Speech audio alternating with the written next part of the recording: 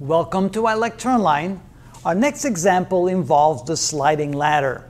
Here we have a ladder that's 10 feet long. It is leaning up against the wall and it's sliding like this. We can see that the bottom here is moving away from the wall at 2 feet per second. It's currently 6 feet away from the wall, and we're trying to figure out how fast the top part of the ladder is sliding downward. How do we do that?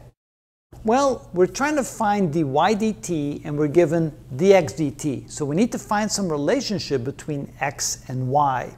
And since this is a right triangle right here, we can use Pythagorean theorem and we can say that x squared plus y squared is equal to the hypotenuse squared, which is 10. So 10 squared is equal to 100. So x squared plus y squared is equal to 100. If we now take the derivative of both sides of the equation with respect to time, we'll then find dx dt and dy dt in the same equation. So we're going to take the derivative with respect to time of both sides of the equation.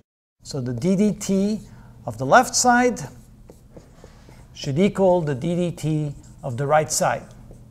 On the left side, we take the derivative of this, we get 2x to the first power times the derivative of x with respect to time, which is dx dt. Plus, same with y squared, we get 2y to the first power times the derivative of y with respect to t, which is dy dt. And that equals 0 because the derivative of a constant, of course, is always 0. Now we're going to take this equation and solve it for dy dt because that's what we're looking for. But first of all, we can see right away we can divide both sides of the equation by 2, so the 2's disappear because 0 divided by 2 is still 0. And then if we solve this equation for dy dt, we move x dx dt across, we get y times dy dt is equal to the negative x times dx dt.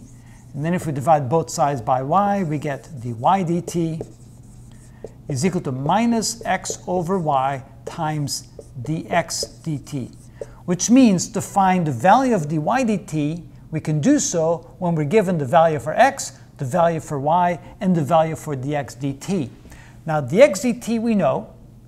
We're given the value for x, but we don't know the value for y yet. So we have to solve for that. And again, we use Pythagorean theorem. We can solve this equation for y. So we come up here. We can say that y squared is equal to 100 minus x squared, or y is equal to the square root of 100 minus x squared. Now we're given x to be 6 feet, so that makes it relatively easy. This is equal to the square root of 100 minus 6 squared, which is equal to the square root of 100 minus 36, which is the square root of 64, which is equal to 8.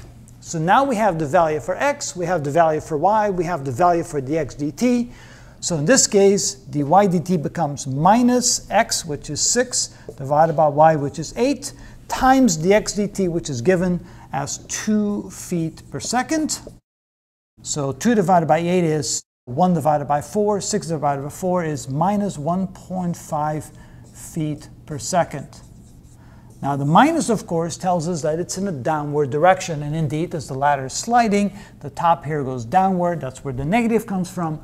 And as the bottom is sliding out at 2 feet per second, the top is sliding down at 1.5 feet per second downward. And that's how it's done.